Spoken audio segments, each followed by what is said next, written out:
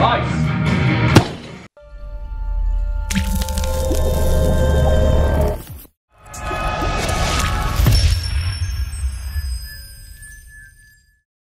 What is going on, guys? Coach Joe here at the Lions Den, and this last week has been so crazy. I've been training like a madman. To be honest with you, I have been doing both Olympic lifting and strongman. I was gonna try to squeeze in an Olympic lifting competition this Saturday, but I'm an idiot and I missed the registration deadline. Super stupid on my end, but what it did give me was a chance to really train this week, get my technique better. I ended up not being that great in the beginning of the week and progressively got better just because I was so focused on strongman. I do have a strongman competition October 14th, which I'm really excited about. So that's just what's going on with me in training. I'm just trying to grow the business right now. Tomorrow, I'm gonna be coaching a weightlifter in a weightlifting meet. That's my first one ever coaching somebody, so that's really cool. And then another big event or news is that Tuesday, my collab with Alan Thrall comes out on his channel on the jerk. I'm so grateful. That is so cool that somebody like Alan would even give me the opportunity to put a video out. So thank you so much, Alan. Hopefully all you guys will watch that video, subscribe or comment, okay? Make sure that you take away all the haters, because I ain't got time for that business. No haterade in my life, no way, Jose! Yeah, got a haircut. That was cool. I like it. Thanks, Steph. That's my client. She cut my hair. She's amazing. So the video you guys are about to watch is just gonna be my Olympic lifting training from this past week. I have a lot of Olympic lifting fans and they're like, hey man, I wanna see more weightlifting. So I'm gonna throw it in there for you. Just check it out. I start sucking and then get better, kinda, I don't know. I feel like I just kinda suck right now, but I'm doing the best I can. I'm training, and that is what matters. All right, that's what matters. Then the next video will be all the regular training I was doing on top of this. So I was doing both, doing 2-a-days. It was nuts. My central nervous system is fried. Woo! It's gonna be a fantastic recap video. Let's go. Alrighty, my friends. So as you know, I have a weightlifting background and I total around 340 kilos on an amazing day. I wasn't doing so hot this week just because I haven't really been putting the time into it, which I know that I should, and it showed. So here's me just kind of warming up with the barbell. That is 35 pounds on each side. Now I'm at 135. And if you watch me or know me, I love pulls. I love clean pulls. I love snatch pulls. The reason I like them is because it's such a good pre-movement to the actual lift. So when you're doing your pull, you can feel if something is wrong or you need to adjust. So I like to always add them, especially in the beginning of the training, just loosening everything up. Make sure my pull is crisp, I'm getting the bar into my hips, or whatever adjustments I need to make are all based off of that pull. So I work up to, this is 205 right now. I'm really not good with kilos. Kilos is like a different language, and I don't speak it that well. So if you need kilos, just divide anything by 2.2, and that will be your answer, my friends. But really the weirdest part for me has been my jerk. My jerk has been feeling off, so I really need to put more practice into my jerk. This is 225, but it starts to get wacky when I get up to around 345, but you won't see in this training session just because I really was just trying to dial in that clean and the jerk with lighter weight and intensity.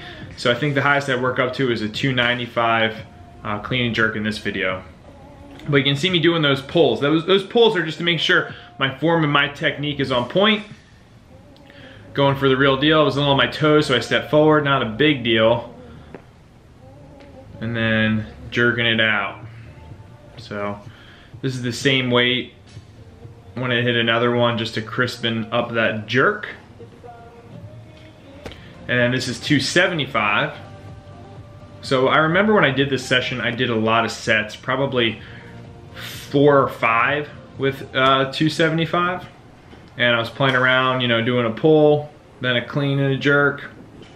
I predominantly am a split jerker too. By the way, if you guys are wondering, I don't really like push jerking. I never have in a competition.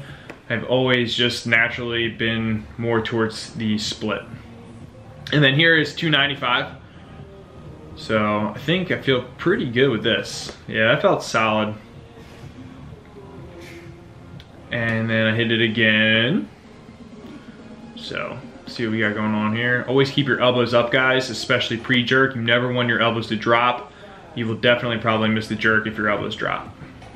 And these are all powers, by the way, so if you didn't know what a power clean was, it's when you don't break below parallel with your pull, so you don't drop into that squat. Sometimes you try to fight it, but now on to snatches. So, actually, I lied. This was an every minute on the minute for 10 minutes. You can watch this complex. So power clean to then a hang power clean, and then you're gonna finish with one jerk, and that's 225. So I did that on the minute for 10 minutes. Now we're doing snatches. And this is 185. This was an awful day of snatching. And the reason I think that is because I did so many cleans and clean work before this that I was just maxed out. But my mind was telling me to keep going. My body was saying, not today, my friend. That's 205. 225, that felt good. Good quick bar speed. The whole title of this video right now is gonna be Speed Kills, because you need to be fast and have speed if you wanna be a weightlifter. You definitely have to be strong, but you need speed and strength. Almost went through the wall by accident. Hit it again because, oh man, what is going on? Pinocchio arms, look like a puppet. I was so mad. Redemption though is here. This is a 295 snatch, but my legs are super shaky. Now, I want to tell you the reason, oh, ain't getting 315. No way, Jose. And then there's up, not again. You suck, just go home. You're a disgrace to the weightlifting community. Just do some pulls because you're embarrassed. That's what I do. But anyway, back to the point which I was gonna say is I've been doing a lot more powering because I'm having crazy knee tendonitis for my previous training cycle. So my knees are just so banged up. I'm getting massages every week and really just trying to get them better. This is my buddy JVH Performance's place. So that's the guy I told you about in the intro. These are some of his athletes. And this is a day where I was feeling really good. I literally showed up, had to pick up those blue jerk blocks, which you can see right there. I was buying them off of him, and I got a little snatch session in because I could only stay there for like 45 minutes because traffic was too bad before I had to open the gym.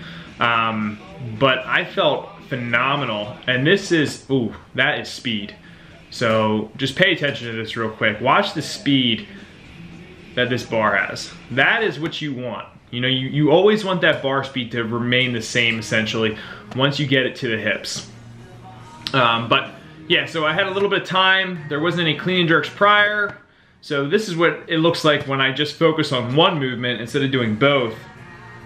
And right now we're at 185.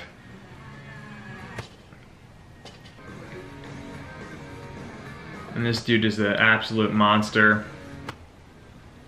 He's throwing up crazy weight for his body weight for sure. And then now we're at 205. So I'm doing doubles. I did a lot of doubles, a couple triples, then some doubles, and then I just worked heavier singles. But you can see how fast he's getting under the bar. So like I said, this whole thing is about speed, guys. You really have to develop speed, and the way you do that is lighter weight, tons and tons of reps, and then gradually increase the weight while maintaining the bar speed. Because if you're just trying to throw up heavy weight and your bar speed is slow and you can't get into the hips properly, you're really never gonna improve or make those lifts. So it's all about the technique work with the lighter weight and gradually increasing. Now this is one of the coaches he has who is an absolute beast. This dude cranked out, I didn't even catch the whole thing. It was like 2 minutes worth of those squats. So that was 255 right there, which felt really good. I was a little on my toes, so I did it again, and then had a nice solid sticky landing. This is 275, so he's gonna jerk the heck out of this. Look at that, what a beast. Whew. Oh, session 2, clean and jerk.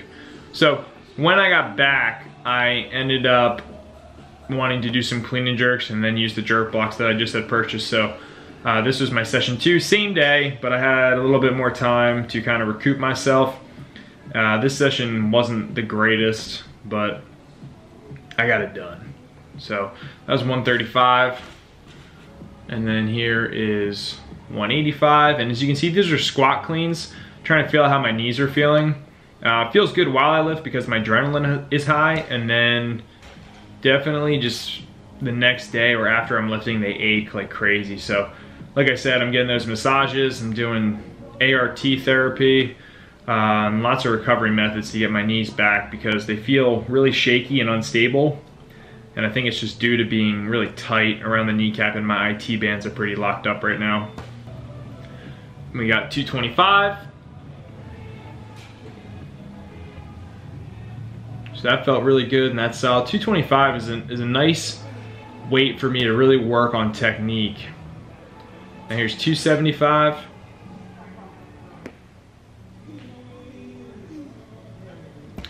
Now we're at 295.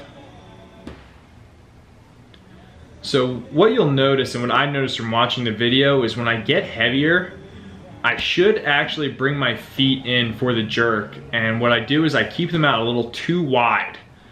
And I think that's really what messed up my dip on my jerk when I go for 365. But this is 345 right now. Felt good. And then this is a weird jerk. My foot like hit the wood or something. It looks really odd. Ready? Here we go.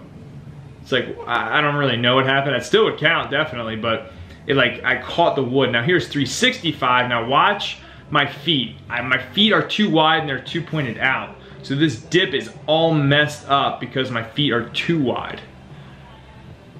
So I just know that's not gonna happen. I couldn't get my head through. I figured that was probably the heaviest I would go for that day, and then just worked on the jerks with 225 on the jerk blocks, which are awesome. So thank you, John from JVH. And I was just hitting doubles with 225 for about 5 sets. And that is pretty much it, my friends. So there you have it. Tons of Olympic lifting this week, along with all my other training, which will be on the next video. I just didn't want to bore you too long. But if you have any questions or you enjoyed this video, please subscribe to the channel, give it a thumbs up. Make sure to watch that Alan Thrall collab later.